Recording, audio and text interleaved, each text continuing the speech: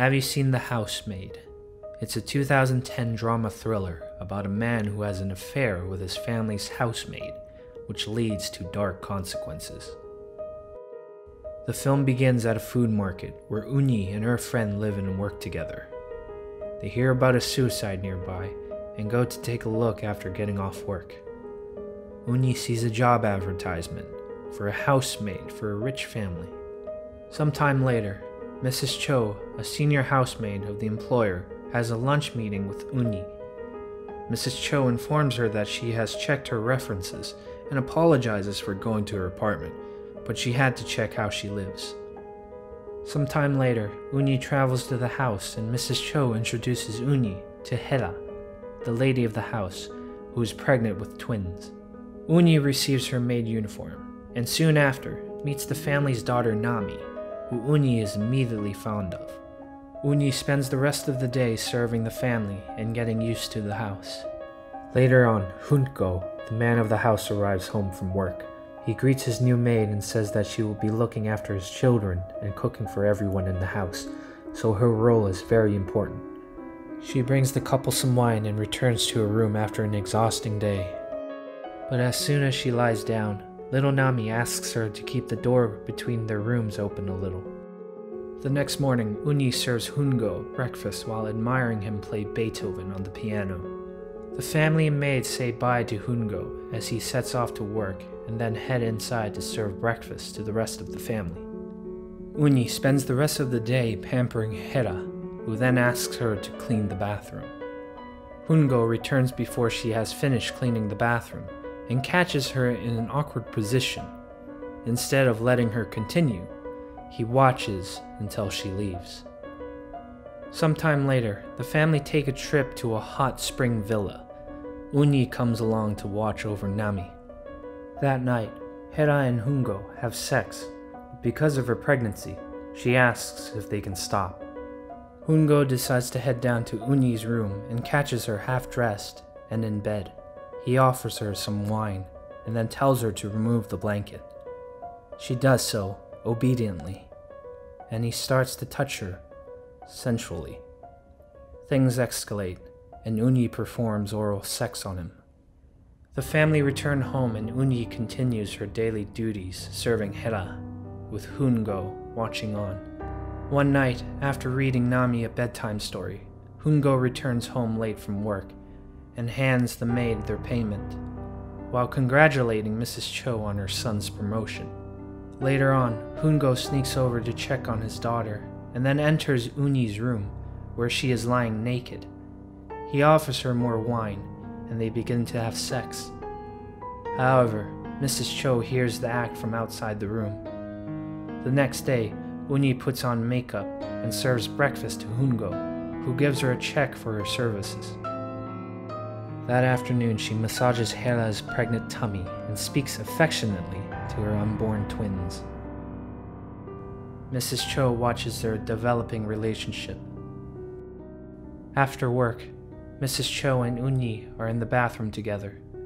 Mrs. Cho says she has wasted her life in this house and asks her how long she plans to work here because she is still in good shape and asks if she has a man.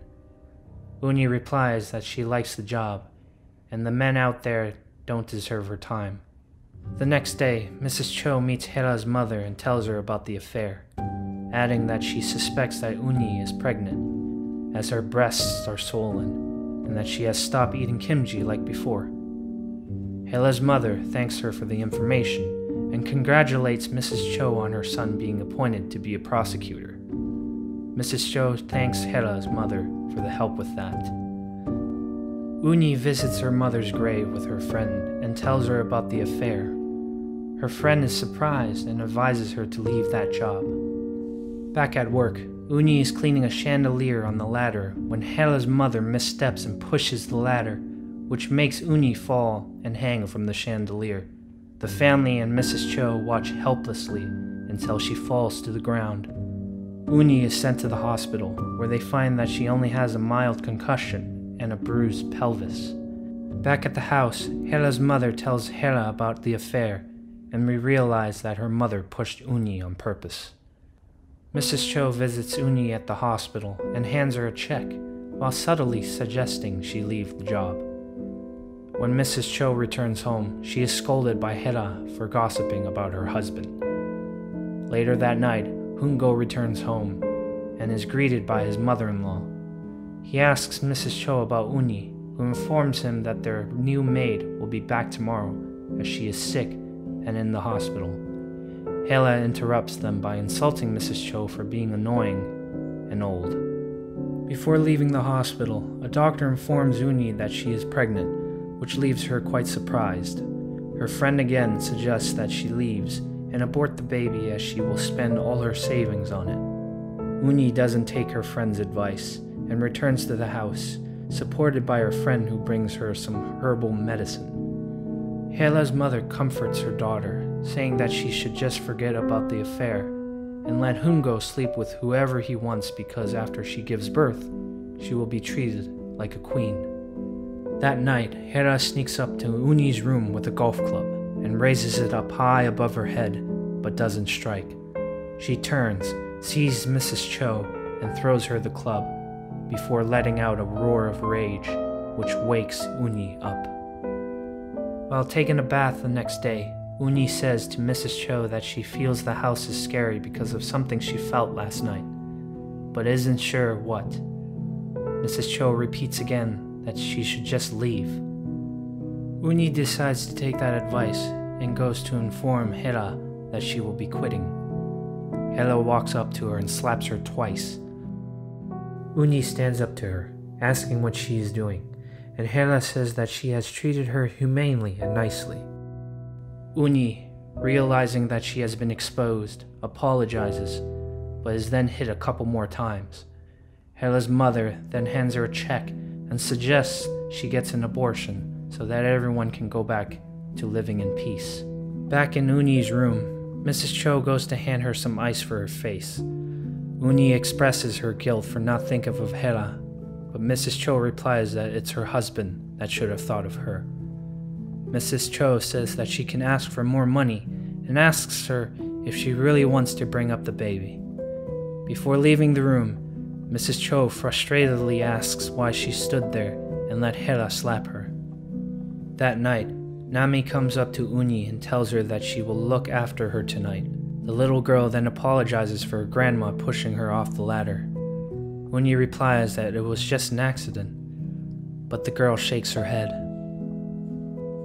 The next day, Hera returns home and switches Uni's medicine for something else. She then orders Mrs. Cho to move Uni to her room and to watch over her. Nami goes to visit Uni again in her new room, asking her why she is there. Uni tells her that it's because she has a baby. Nami asks her if it's a boy or a girl, to which Uni replies, "I hope it is a girl, like her." Hela and her mother leave to prepare for the arrival of the twins. Mrs. Cho returns back to the house and sighs a breath of relief for her freedom.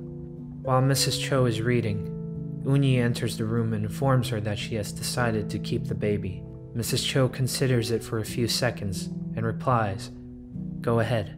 During dinner, Mrs. Cho tells Uni that these people are scary and she is worried that something terrible might happen to her. At the hospital, Hera has given birth to twins. Hungo kisses her, but she bites him.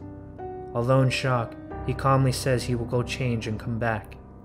After he leaves, Hera calls him a son of a bitch, and her mother tells her that that's enough. Back at the house, Uni wanders around and uses Hera's makeup while taking her herbal medicine. Meanwhile, Hungo returns home in a fury and goes to his room to check his lip. He then catches Uni in his bathtub. She turns and they smile at each other.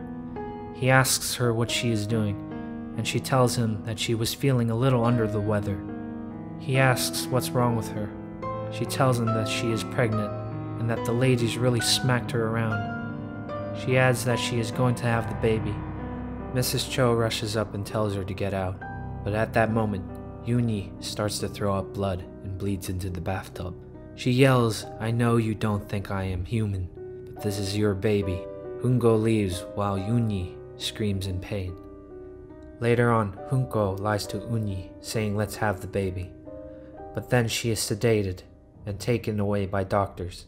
Mrs. Cho informs Hera's mother that Junko would like to have a word with her. In Junko's office, Hera's mother pretends not to know that the baby was his, saying that the maid will lie about anything to get some money off them. Junko asks if it wasn't his, why would she go through all that trouble? He then asks if it was her who poisoned Uni. She denies it at first, but when he asks if it was her daughter then, she admits that it was her. Junko sternly says how dare she think that she can do that, and if it isn't his child, if her daughter doesn't give birth to it. The doctors perform the abortion on Uni while Mrs. Cho cries nearby. Later, Mrs. Cho then admits telling Hera's mother that Uni was pregnant. Uni slaps her twice. Mrs. Cho apologizes and offers her money, while suggesting she go and find someone nice. Uni says she must have revenge, however small. Back in her friend's bed, Uni says the world has been cruel to her, and that she wanted to have a daughter like Nami, the only person in that house who was genuinely nice to her. Her friend tells her to wipe those thoughts from her head, forget it ever happened, and go to sleep. Sometime later, Uni returns to the house and is greeted by Mrs. Cho. She heads up to the bedroom and picks up one of the twins.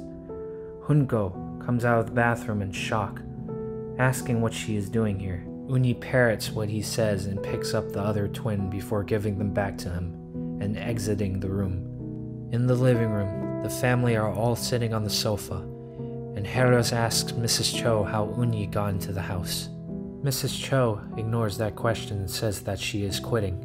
Junko asks her what the hell she is doing, and Mrs. Cho repeats the question back to him, adding if he really wants to live like this.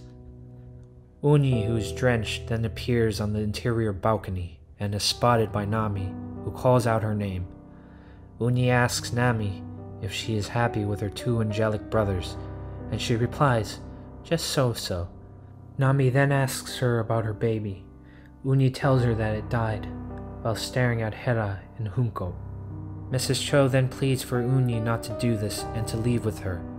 Uni replies that she can't get out of her head, and that she can't bear the horrible things that happened here. Junko says that he can settle a deal with her, but Uni just gives him a look while biting her lips. Uni then thanks Nami and apologizes to her and the twins. She asks that she doesn't forget about her before wrapping a noose around her neck and launching herself off the balcony. The family stare in horror while Uni swings and flails around for a few moments before setting herself on fire. Everyone leaves the house. Nami looks back through a window before being taken away by her father. We then see the family celebrating Nami's birthday with her family outside the house with some new maids. Hera sings her a birthday song, and Junko pops open a bottle of champagne. The couple laugh and continue on, as if nothing has happened. Nami walks away from them and stares off into the distance.